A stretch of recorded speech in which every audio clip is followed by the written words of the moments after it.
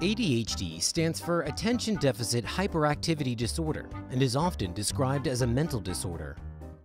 Children with ADHD have trouble paying attention, are hyperactive, and often have difficulty controlling their behavior. It is estimated that it affects around 5% of all children aged 3 to 17 globally, and that for every girl, around 3 boys are diagnosed with it. To understand how it affects children in school, let's look at the story of Leo, a 12-year-old boy who goes to school with the best intentions but struggles hard to succeed. Attention deficit is his biggest problem. Leo gets distracted so easily. It happens even when he tries his hardest to focus. He often realizes that he has suddenly zoned out and has spent the last 15 minutes thinking about something entirely different. Just the tiniest thing can get him off track. To him, it feels like his brain is broken. He is also forgetful. Books and homework are often left at home, and if he doesn't miss an assignment, he often loses it somewhere or forgets to turn it in. His grades are terrible, and some teachers are beginning to think that he is a lost case. Then there is his hyperactivity. When they have to do group work, he is restless and has trouble staying focused. Staying calm and listening while others speak can completely drain him, making any normal conversation a serious challenge. To him, it feels like there is no capacity left in his brain to deal with all the input that needs to be processed. He then feels angry about not being able to follow along.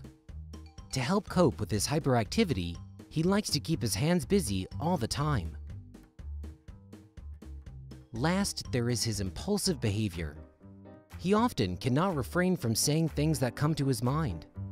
Sometimes he tries hard to control himself, but then just blurts out and interrupts others.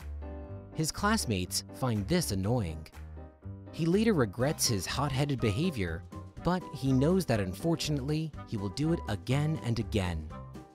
It seems to him that he can't learn from his mistakes.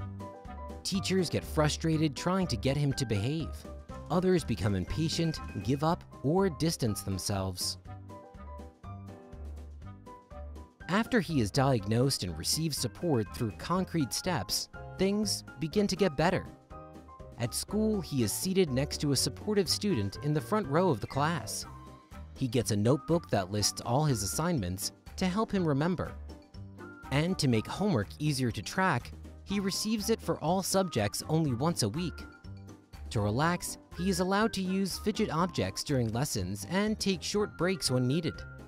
After school, he practices speaking and listening routines with a specialist. Additionally, his dad bikes with him to school every morning, and in the afternoon, he is allowed to play the ball as long as he wishes. For severe cases of ADHD, prescription drugs are often prescribed.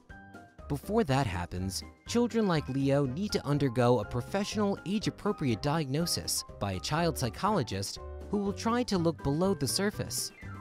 ADHD could just be the tip of the iceberg.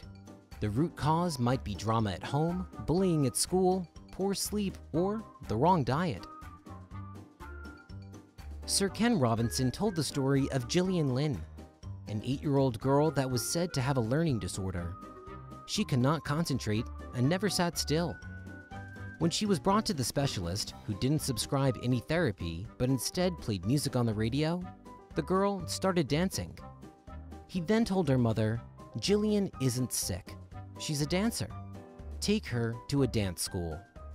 Gillian Lynn later became a famous dancer and then responsible for some of the most successful musicals in Broadway history. Please share your thoughts in the comments below. If you are hyperactive or if you are diagnosed with ADHD, please tell us about your coping mechanisms so we can learn more about it from reading your insights.